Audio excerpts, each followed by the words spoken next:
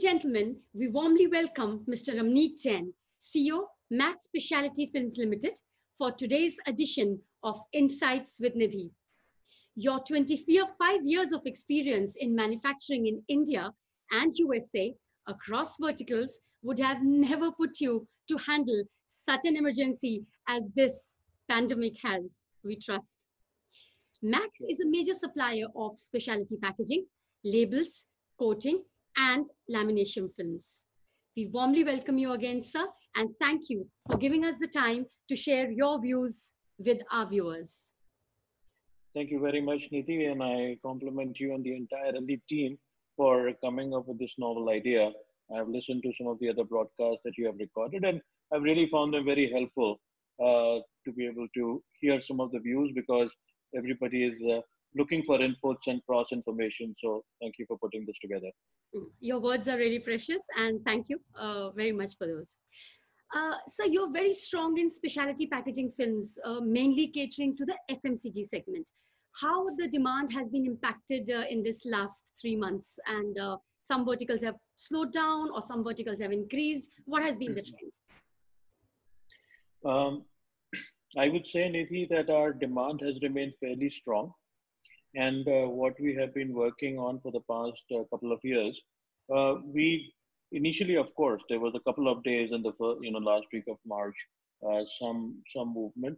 But since then, I don't think our production quantity or dispatch or the product mix has changed in any way.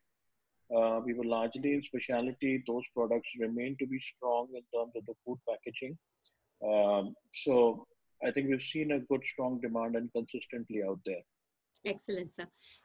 You also have chemical coating lines. During this breakout, there have been a lot of innovations that have come very handy with the PPE and chemical coatings. Have you come across any such demands or kind of specific requirements that have been put across to you from customers? I think not specifically from our immediate customers, but yes, we all looked across what we could do with regards to PP and how our plastic can be evolved. And even our board was very open to share their views if there was anything we could do to serve the nation need at that point of time. So far, we do not have any such product. Yes, we are working on certain coatings for our regular products, and we'll talk about that, but not specific to PPE as yet. Okay. Any new strategic changes that you have made in your supply chain process, which were devised in the lockdown time to cater to your FMCG sector, where delivery timeline is of critical importance? Some process changes, some applications that you're going to kind of carry on after the pandemic effect has gone away? I think I'm pretty happy to say that most of our processes remain to be strong. Yes, we did put together a more focused team to coordinate the logistics. And I think that has really given us a good service angle, which we plan to now continue and strengthen more. So the communication improved because of that and the tracking improved. And I think that gave a higher degree of confidence and clarity to our customers, which we think was very value adding for them and something which is important to them. We would like to continue doing. Well, what was your experience in managing the labor force that a lot of leaders have kind of shared with us, especially in Punjab, where your plant is? There has been a curfew most of the time. So how did you manage the workforce and also carry on the production? I think this is one point which I'm very proud of, and I know my team is very proud of. And this is where I think the culture of the company comes through. While many of the industry people and my competitors may have had a challenge of getting the people together, we actually had a problem. We did not have this problem. We are a company which is located in the suburbs or more in a remote location relative to a main city. So most of our workforce is staying close to the plant. Second, but even then, despite some of the restrictions from the people and the local communities, we had nearly 85-90% people show up from the very first day. In fact, we had to turn down some people to say, no, we need to control footfall. And that really makes us proud that the loyalty that people showed. and the commitment to the company and the feel of pride to be part of an essential commodity that we can help contribute a little bit in this time of need. So we are very lucky and very proud that we really did not have this problem. Even on the contractual labor side, it is largely of people who are staying close by. So we did not have that problem, Nidhi. And we continue to introspect more of how do we nurture what has been the strength and add to it. So really very lucky to have this kind of people and group culture. Excellent. So I being from the north and being a Punjabi, I would say the feeling of Sada Punjab and our kind of valor that we have to go out and do what is required for the country would have come very strong there. And your plant in Absolutely. Roper, I think it's very spread out. I know the area myself, so they would have been fortunate to actually be in that area. So you've been lucky Yes, there, I guess. and I would say that it the we as a company and everybody, we have left no stone unturned to maintain the safety angle, which obviously takes precedence over everything else. And that was the broad message to the team that guys, we need to follow safety and safety and safety, and then worry about the quality and then the quantity. So I think people understand that, and we took several iterative steps besides the regular hygiene factors, and there are some which have really worked as well, and we'd like to continue with them more. But I think we can have good process, we can have good guidelines, but I really thank all my team and the people on the shop floor who executed it very well as well. One point which most of the leaders are actually sharing is that yes, the main assets are the teams in this time. So that has brought out that area extremely well during this That's pandemic. correct. So the Absolutely. healthcare and the pharma are very rapidly growing, as we've seen in this pandemic. Extremely high growth in those areas. Uh, do you have any plans to launch any new products offerings in this industry in the future? No, not at this time. We are very consistent with our strategy that we have put in place over the past 2 years. And as of right now, we think we have our hands full and a fairly secured glide path. So we're not looking at pharma or healthcare at this point of time. Well taken. Max Speciality is majorly into specialty BOPP films as compared to the commodity films. Any new films that you are like to introduce in future? Oh, sure. There are lots of them, and clearly, uh, we are we made a very conscious choice that we are going to play the value strategy game and not the volume game. While volume is important overall, but our investments is more in the R&D side rather than putting up higher capacities, which would which would be Plan B. Uh, so, in terms of the value strategy, it is only natural that we should come out with strong products which are value adding to the customer, and they are willing to pay a premium for that. So yes, we have beefed up our R&D segment in terms of infrastructure, people, experience, experimentation. There are a couple of films that are in advanced stages of testing. Probably cannot say much about it at this point of time, but some like BOPE and also our inline coating capability, which is fairly unique in the world. Obviously, with the need, with COVID kind of experience, we do look at antimicrobial, antiviral films and how they would be a greater need. And we should be able to offer some products of that to the country. Uh, Besides the earlier products of biodegradable or monopolymer structure. So there are some going in there. Um, some in terms of wider applications of insulation or temperature sensitivity. So there is a mixed bag, a lot of experimentation going on, but it's easy to get lost in that excitement. But we need to balance the R&D and D and the commercial aspects and the ultimate what is the need of the end customer finally. So you remain focused in the niche. Okay. I think yes, our focus is very important for us, and yeah, I yes, you could, Okay. that's You correct. really made waves with Topan, and Topan has the best transparent barrier film possible across in the world. It's like, if I hear it sells like hotcakes across the world. Somehow we have not seen that push in the Indian market with this product? Has there been a reason for that? Yes, well, yes, to the fact that Topan does have a very good transparent barrier film, and they've had it for as a not really as a monopoly. There is some competition, but really large volume and largely in polyester side. And we as a BOPP company, uh, we have actually worked very closely with them, and we have a OPPGL film, kind of a transparent barrier product, which is in the works. I think transparent barrier film is a very premium film, so it has a high expense attached to it, because of which the need factor in India has been a little low. And just to add that, yes, there has been some sale of that in the country.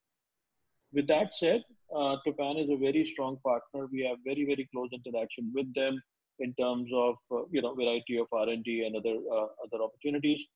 So there is a lot of work going on transparent barrier, and I think India would grow to that need in the coming few quarters, and we do have a plan to offer that. More importantly, at the right price point, which may find some interest with the Indian customers. So, We shall be waiting for that for sure. uh, With the focus on the hygiene and the safety of especially the food products, applications like holography, anti-counterfeit, security, even the tracking, those are really going to see a boom as we expect. Earlier also, a lot of focus was there, but I think now it's going to become an area where demand will really rise. You have any plans of introducing applications in these areas? yes, so you're very right. So there's one segment of the food side and the one segment of traceability and communication with the about the product and the counterfeiting. So on the food and hygiene side, as I mentioned, antiviral, antimicrobial, also anti-fog, and variety of films which enhance the food quality or its preservation in terms of it's a higher shelf life. So there is a lot of work going on in the ultra high barrier side, and connected to that is the fact of the recyclability aspect, where we have products which are removing aluminum and other such parameters which make it more recyclable. In terms of the traceability counterfeiting, there is a lot of work going on. Um, we do not have a product as it is in the open market as of yet. We did partner with Topan for a product with the Indian government on counterfeiting. So that's still under discussions. So I think in the due course of time, we would be exploring this a lot more. There is already something in the works, but I think, yes, it's an area where we are also looking hard. Good, sir. We are going to be looking forward with the entire plethora of new films as well as applications. Interesting to know that you just mentioned the aluminium. Is the metal aluminium completely separable from laminated structures? Is it 100% possible? So we minimize it. So we can remove aluminum. We have some products which can replace aluminum and still give uh, nearly as good performance. Still, some amount of metal deposition is there, but that is so small. I think that is in the current standard, it is considered okay in terms of the recyclability concept. But yes, there are products out there and improving by the day to be able to replace aluminum. Okay, so best we can do there. BOPT is a growing application. Any market development since you are not in that area yet? Again, clear focus. We are a BOPP company, always have been, and I think there is enough scope in that segment itself. So No no BOPP. CPP, no CPP also? No, because CPP, most of CPP, yes. CPP. CPP, yes. So CPP, we talk about BOPE, MOPE. So there are variety of polyethylene or blown films of some combination, which are becoming interesting. And in terms of the cost and barrier, and I think there is so much innovation going on in every industry that whatever was the mindsets of that this may not be possible in this polymer and this polymer, I think there are no such holy cows. So there is a lot of experimentation. So definitely CPP, BOPE, MOPE, some combinations of these are in great works with the monolayer structure, and ultimately seeing how we can add value to the end customer. Excellent. And from where the demand is coming, everyone is on their feet, right? I think everyone is trying to see that what is requirement and they will cater to that. Your organization has a very high global footprint for your products.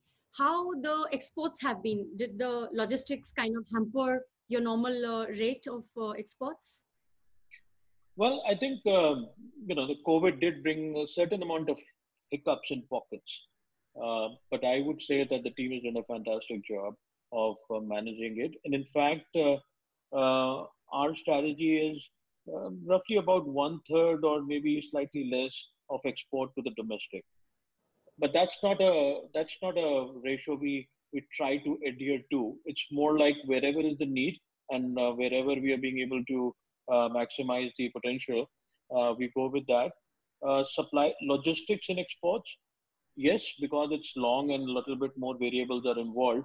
But I think again, our specialty journey in exports are playing well. Commodity export we generally tend to avoid because of just the margins, and there is enough market in India. So I think exports will continue to be a strong part. But then again, our journey is on the specialty, and I think there is good demand in export and domestic. So I think the bigger idea is that wherever we can find better traction with certain customers and penetrate deeper with them in a spirit of partnership, I think less is more. I have been hearing a lot of the raw material companies, because there was a lockdown in India. So they did find a lot of markets overseas and they exported because their crackers were working all the time. Uh, and they found new markets, which they had never catered to earlier. Has there been a case with your company also where you got into markets which you had not even thought of earlier? No, not in our case, because I think our customers uh, continued, and wherever uh, they were not working, I think our relationship is deep enough that we hold on to that, and with whatever was open and whatever we could serve, I think we could meet our needs. So we did not venture out into anything new in terms of scratching or knocking on new doors at this point of time. Very well. So we have enough in our basket already. What is your expectation for the rest of 2020 as far as your products are concerned, the demand for that? Um, with a lot of humility, I would say that we see the year remaining strong. We had a good March 20 ending, and I think the entire industry and some results are beginning to come out, the financial results, and I think the industry has done well. I think I foresee this year to be remaining strong for us. But I think what is more important is that how the third and the fourth quarter, and more importantly, the next year early pans out.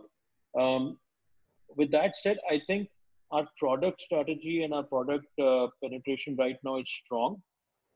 Again, with every year, the expectations go higher. And so we need to do the right things this year to meet our higher expectations of next year. Very So well. So that's optimistic. overall demand remains strong for us. And I think FMCGs, and with the whole panic buying and the whole discussion you've had with many other industry people, I think there remains to be a strong pull and to beef up and to fill up the pipeline, which kind of emptied out a little bit across all products. So I think we are seeing continuously the demand remaining strong.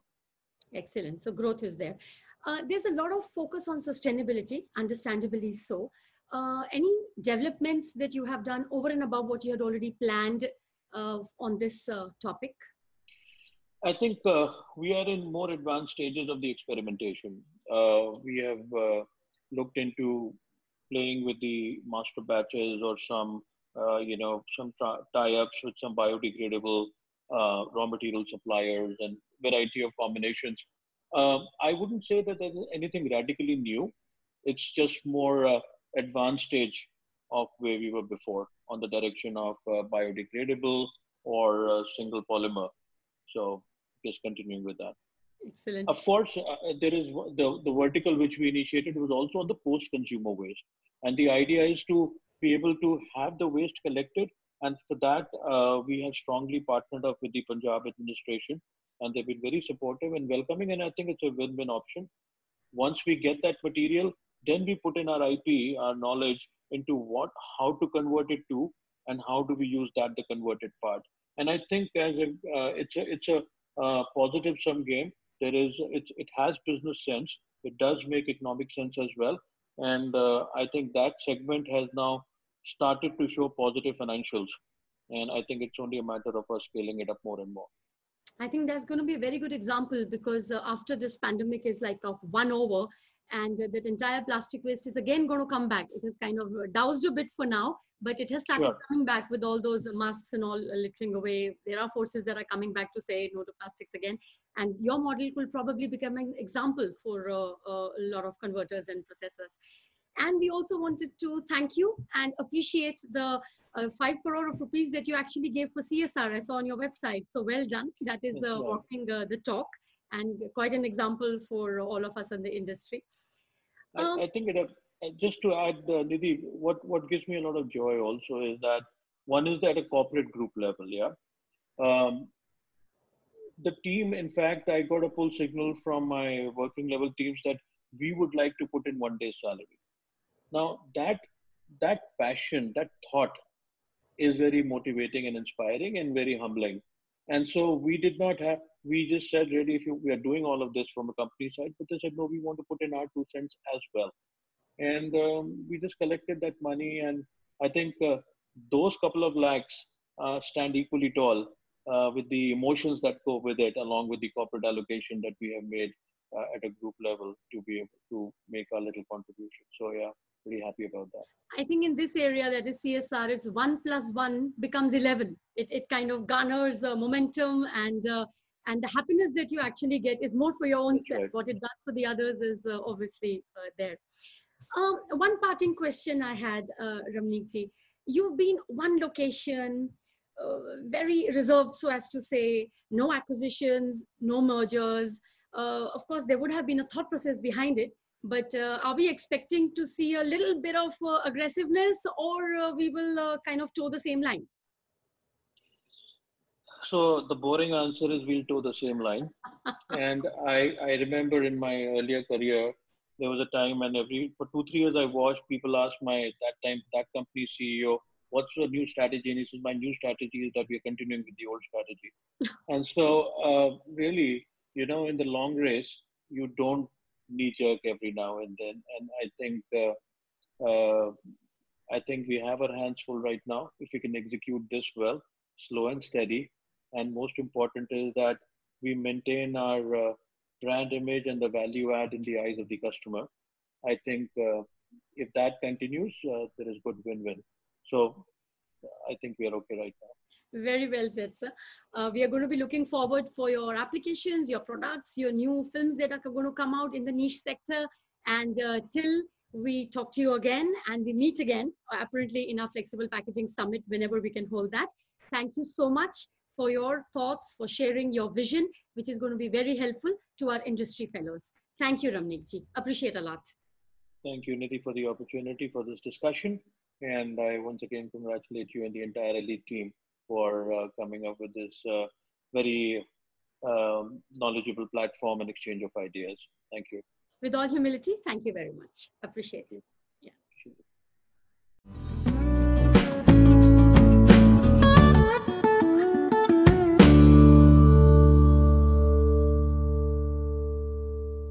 For more videos on Insights with Nidhi Verma, please click the playlist tab on your left, and please subscribe to our channel by clicking our logo on the right.